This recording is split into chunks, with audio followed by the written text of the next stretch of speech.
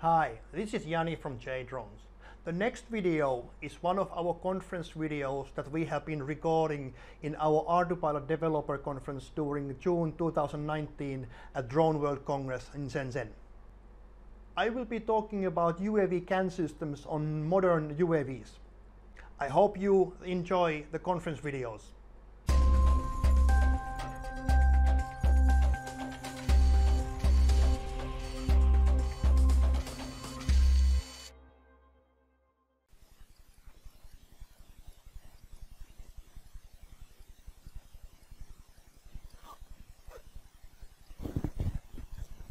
All right. Yes, thank you, Randy. It's always delightful to look at those Randy's presentations, and what Randy and Leonard and others are doing is always exciting. All right, so now it's my turn. Yeah, just copy. Okay, good. Can you put my computer back? All right. So I will be talking about CAN buses now, like I promised earlier. So let's go first quickly through that what is CAN in overall, and then what are the benefits of CAN, and then I have a small demo in here where I can actually show how the CAN bus is working and how you can add some more stuff on that one. So CAN bus is actually it's a really old system. It's been made already on 80s. It's been originally made for automotive industries. Better go in here. And basically every single vehicle nowadays have a CAN system already. So it's been tested millions and millions of times, which is really good one, and it's coming from a Germany's company called Bosch. The thing what we have been making is that we basically use the same CAN ideology and use the CAN devices and make them to work on all kind of unmanned system. Name says UAVCAN, but that's not just related to any aerial system. So we can use it, doesn't matter, is it a rover, is it a boat, is it a submarine, aeroplane, or whatever. Everything goes. It just depends on which kind of CAN devices we want to use on those ones. And if we don't have, there's always possibility to create some more. CAN in overall, everywhere. You just don't know it. We most likely using CAN buses even in here on some of the audio and video systems or whatever, controlling the lights and others. So it's everywhere. How it works. Usually you have one master that's sending data, or it can be a slave also that is sending data and the others are listening. So we have a prepared data, we send it out, and then we have a recipients, clients that are listening. Okay, there's someone was sending that with the ID 7 index 4, for example. Okay, that looks like that's for me. So I need to process that one. The next one CAN device sees the same data and says, this is not me, so I just ignore it. If in some situation, this one, the number 3 wants to send something on a bus, it just looks at when the bus is quiet and sends it there. And then the others are listening. Traditional way of building UAVs. Well, quite many of you in this room probably has been building some kind of flying things and others, and there's always a lot of cables, and the more big you go, the more longer the cables are, and we know servos and others, they get interfered pretty fast, so that's a problematic, especially when you go on big one systems. And always you have to bring your cables basically all the way to the ArduPilot, which is the brains. CAN, then again, we can have one bus. The bus is itself already really robust. So the brains itself, in this case it's our ArduPilot, it sends the messages. It might be that we have a light system, or we might be having a GPSs, or we might be having a engine servos or whatever. It just sends data on those ones through the CAN bus, and then we do the local processing, just like on ailerons. We have CAN bus coming in here and servo connected in here with a 5 centimeter cable. Or it can be that it's already inside the servo, the CAN bus. There's was it High-Tech? Yeah, High-Tech was just announcing CAN servos, which basically you plug in CAN bus and off you go.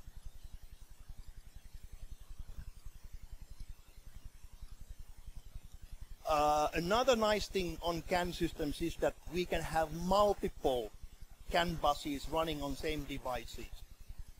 We can have a priority lines. Let's say we have a light system which is not so important, so that can be on secondary CAN bus. But servos and others which are always important, they are on the primary bus. But they can also listen to secondary if we have a malfunction on the primary bus. We can have 2, 3, 4, even more if that's the case. It just depends on what kind of a CAN devices we are using. Most of these ones, what I have in here, they only have a one bus. Here's one GPS made by one of our friend Pavel. He's actually the original author of UAVCAN. His GPS have 2 buses already, and they are totally different buses, so if one fails, the one still works. Adding some more, let's say you have a big one aeroplane, and then you think, hey, by the way, I would like to have lights at the wingtips. Yet again, from the traditional way, you need to pull all the cables through the wings again, try to figure out how to make that one without breaking the wing. But in this case, because we already have the CAN at the ailerons area, we just make the last centimeter. And it's automatically working, of course, after you configure all the things. Taking them away, same thing, disconnect. What kind of devices in general they are, or there's going to be. This year we will have a lot more CAN devices coming.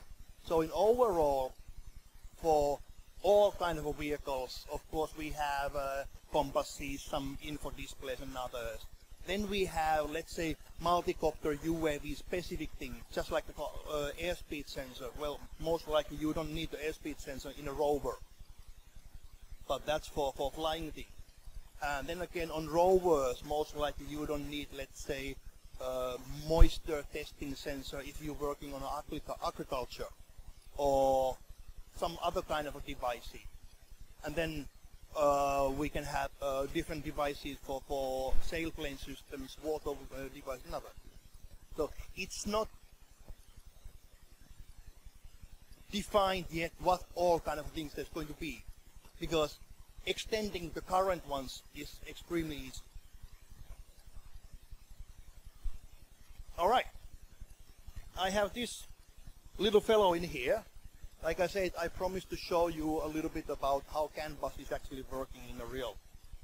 So we have a so-called general nodes, UC node, the blue one board. Like I said earlier, we can put all kind of things. It basically depends on what software, what firmware you are running on that one. For this current node, we have 20 plus different kind of firmware. There's a servo systems, there's a airspeed, compasses, GPSs, light systems, information displays, EM grippers, and so on. That's why we call it so-called general node. The red one, if you have an AutoPilot on your board, especially something that is coming from ArduPilot itself. Currently, thanks to Michael Obon and others, we can use ArduPilot software as a SLCAN. SLCAN is just a adapter between computer and the CAN bus. So in here, my computer, SLCAN to connect on the whole system, I have a small hub just to make it easier to connect. We have one node, yet again same the generic node that has been now connected with a two-axis joystick. It's like demonstrating of ESC output. Then we have 3 nodes, and they are accommodate with the servos. So let's start the software. I hope you can see enough. Okay. So in here, this is the CAN user interface where you configure all the things. So let's just have the generic node. Currently, it's pretty dark because we don't have no one home. Okay, there we have. The fun thing is this joystick. Then we have on ID number 65, if I remember correctly, it's this servo packet. 70 is this one, and 71 is the most left one. Let's put some power.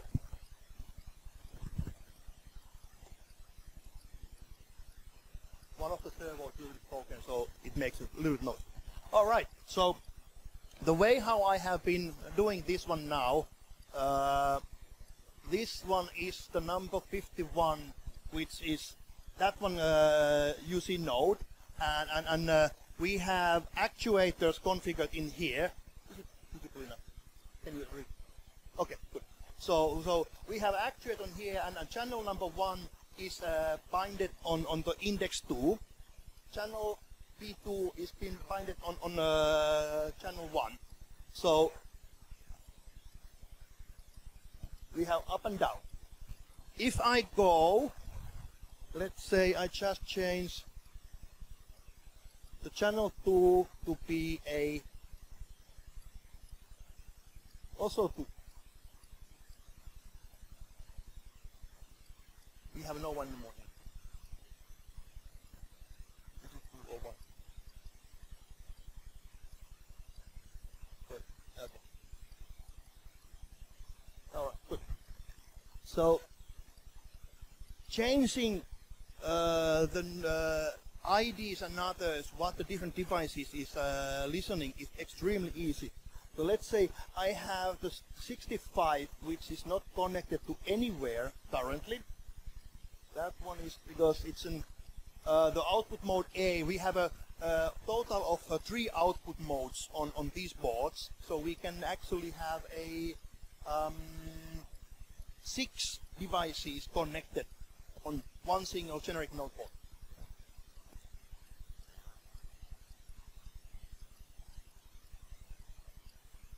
Back to number 70, and like I said, channel 1 in here on the servo board is connected on ID number 1, and that's the number 1 in here. So output B number 1, output B is connected on ID 1, and then the other one we have output B.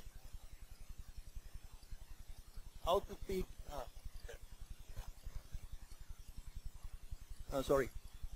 That's connected on number 1, and in here we have output P connected on index number 2. Let's make this one that doesn't work at all. Have that one.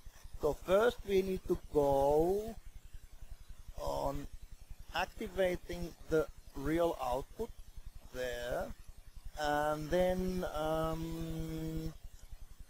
it's the 1. Let's put it, for example, on 1. Save. Yes. Save.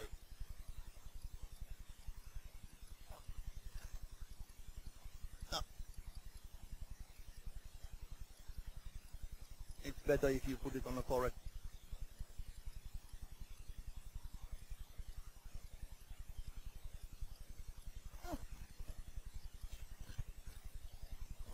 Demo effect.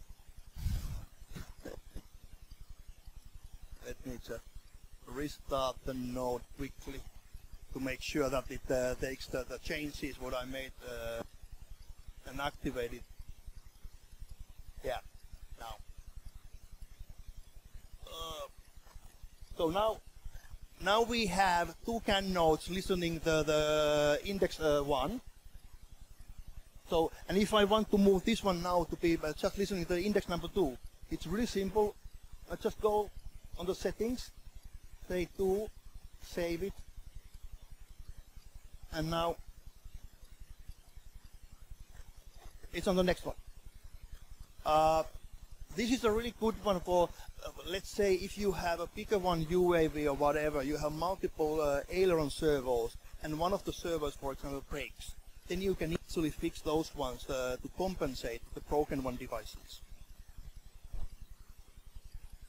And if we want to now, let's say, I move this one a little bit so we can see. When I was talking about extending devices easily, so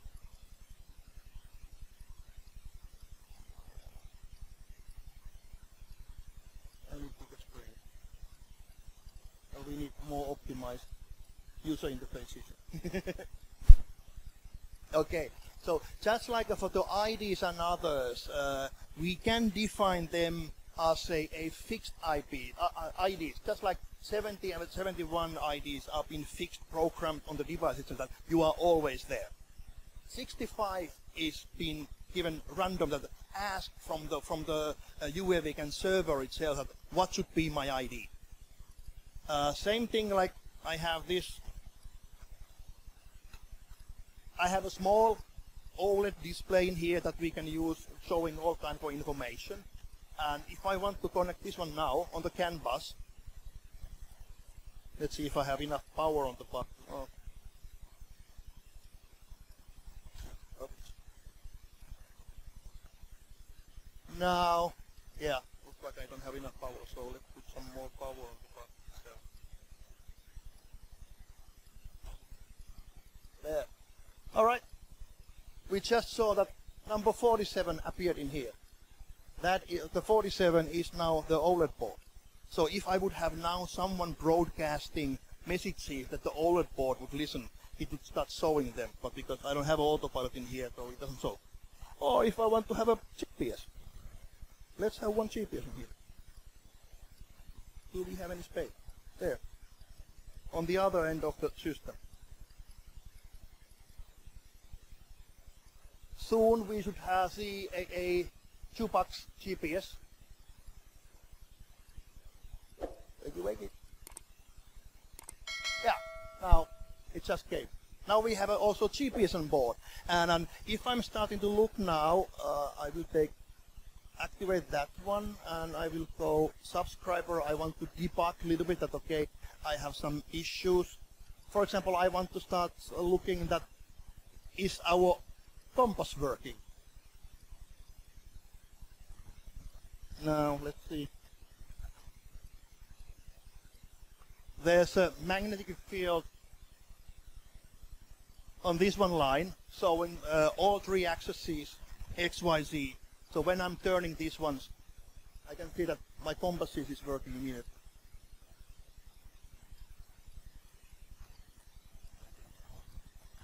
Yeah. So, like you see, working with the UAVCAN is extremely easy, and expanding the whole systems is really easy and fast. And devices are coming all the time more and more. Now probably there are 15, 20 devices already on the market, and maybe on end of the year it's going to be 50 devices. I'm going to bring some at least, and then there's many other companies working on those ones. Yes, Tom?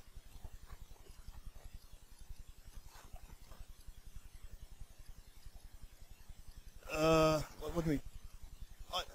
Yeah, the whole bandwidth of the UAVCAN bus is 1 megabyte. So we can put a lot of data on that one. Sure, if let's say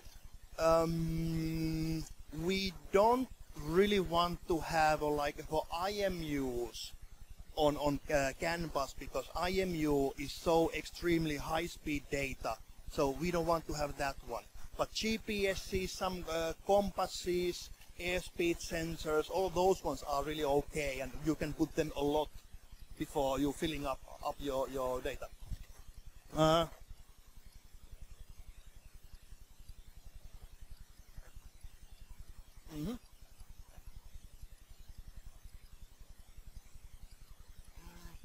Yeah, to be honest, I don't remember what setting code I had on that one. So, let's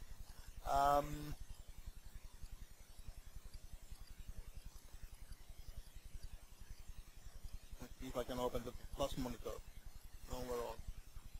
Currently, we have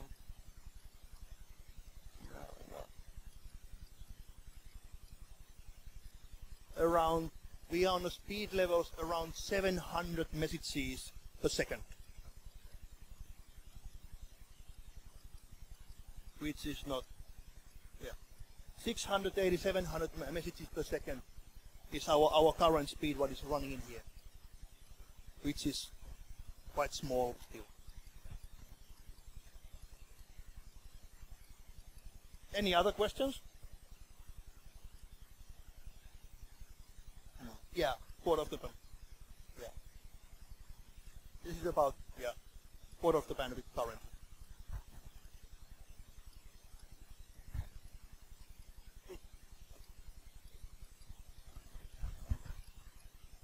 Like if the UAVCAN is so good, why are we still using the I2C on everything? Time. We just haven't been having enough time to make the softwares ready. Yeah, that's a really good question. We have been having UAVCAN devices, and we've been working, even our group, quite many years already with those ones. But so far, all the others have been sufficient enough. So we really haven't been needing to push it. But starting from last year, and especially this year, there has been now finally enough resources coming on that kind of a UAVCAN development. So basically, it has never been a hardware issue. It's more like being a software issue.